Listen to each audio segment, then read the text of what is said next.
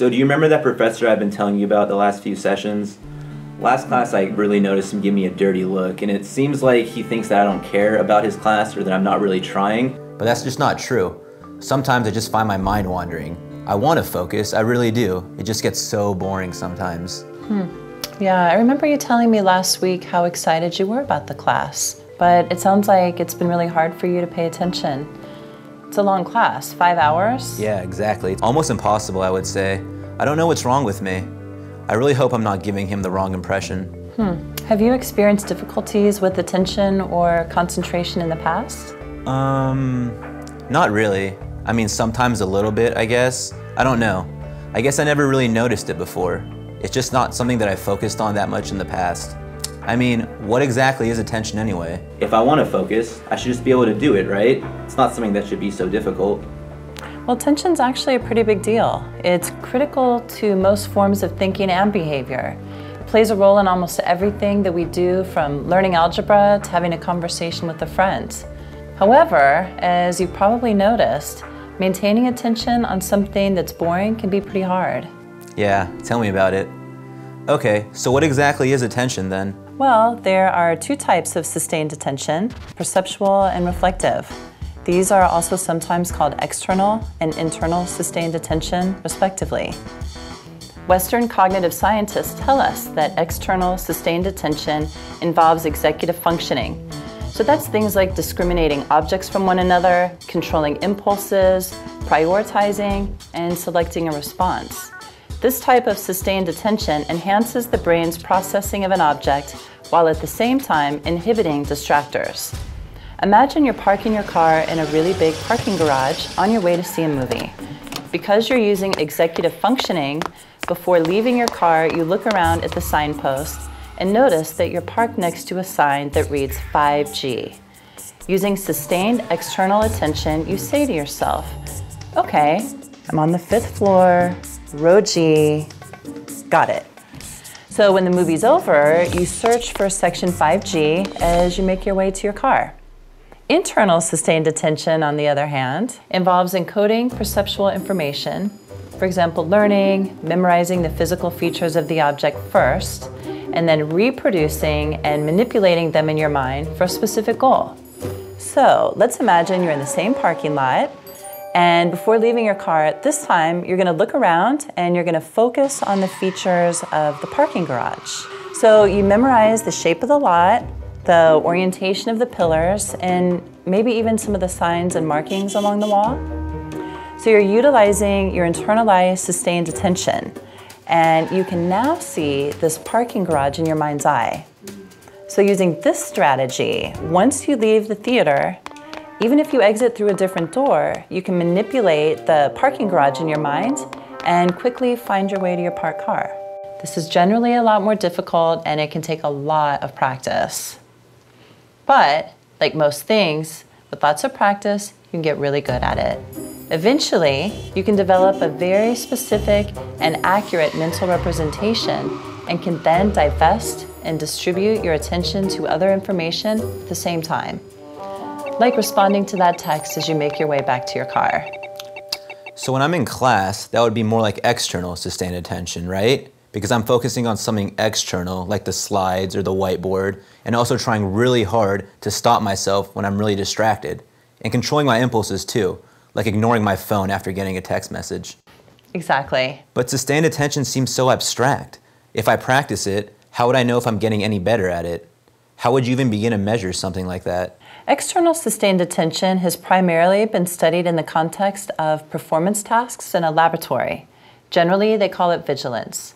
It basically means readiness to respond to rare and unpredictable targets amidst frequent non-targets, or distractors, for prolonged periods of time. In order to study this, experimenters often ask participants to focus their attention onto a computer screen in order to search for and identify a target among non-targets. In other words, the participant looks at the screen and presses a keyboard at the site of a specific symbol, but not for another. For external sustained attention tasks like these, it's been found that on average, a person can stay vigilant on a task for about 30 minutes. After 30 minutes, their performance starts to get noticeably worse. They get distracted, they might get tired, and they start to miss things. Yeah, like me about 30 minutes into class. Yeah, that sounds about right. Exactly. So let's remember, it's important to keep in mind that these experiments are laboratory-based and may not accurately reflect what external sustained attention looks like in the real world. A real-world example may be helpful. So take, for example, the TSA workers at the airport, the screeners that are at the security checkpoints, and they're using their external sustained attention to do their jobs well. They must be vigilant, and most of the time, their attention is focused on the harmless purses, the briefcases that are coming through. We'll call those the non-targets. But even though they see mostly harmless non-targets, they must remain vigilant and focused enough to identify the sketchy bag when it comes through, their target. Oh, yeah. Now that makes sense. Other research has shown that external sustained attention is not just a state of readiness to detect a target, but more about the ability to inhibit a response to a target after a long period of responding to predictable non-targets. In other words, it's the ability to stop yourself from doing what you were doing once you see your target. Okay, let me give you a real-life example. Think of a train engineer who stops her ongoing train when she hears a danger alarm. No matter how smooth or how boring the ride, she has to remain vigilant to signs of danger and be ready to hit the brakes at any time. Oh, okay. I see. So like when I'm driving on my way to school, even if I've gone that route hundreds of times before, I still have to be aware in case there's a detour or a crazy driver or something like that. Exactly. So when I'm having such a hard time paying attention, what's going on? What do you think is wrong with me? Well, let's start by thinking about what's going right when you are paying attention. Scientists have been able to look at more than just computer experiments in a lab. For example, human and animal neuroimaging studies have been helpful in identifying some of the brain structures involved in external sustained attention. These studies suggest that external sustained attention involves activation of the right medial frontal and dorsal lateral prefrontal cortex. These form the anterior attention system, which projects to the intraparietal sulcus of the posterior attention system, which in turn modulates the sensory and secondary sensory areas and coordinates with the subcortical system mediated by the pulvinar and superior colliculus to steer attention to the right location. Simultaneously, projections from the visual cortex to the temporal parietal junction facilitate bottom-up attention with help from the visual frontal cortex. These processes are mediated by cholinergic projections from the basal forebrain to the cortical areas, and in turn noradrenergic projections from the locus coeruleus terminate in the thalamus and the basal forebrain. Many of the same neural regions involved in external attention seem to be also involved in internal attention. But during internal sustained attention, they function a bit differently. Hello? Sorry, can you please repeat that? I kind of missed some of it. No. So moving on.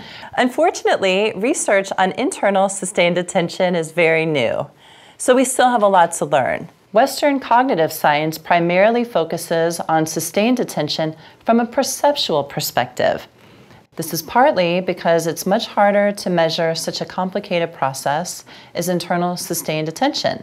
Unlike external attention, internal attention requires you to not only focus on an object, but to produce an accurate mental representation of the object, hold it in your mind, manipulate it in your head, and then complete the task. This is not easy to do, never mind measure. Wow, yeah, that sounds like a lot of steps. It sounds like it can get pretty tiring.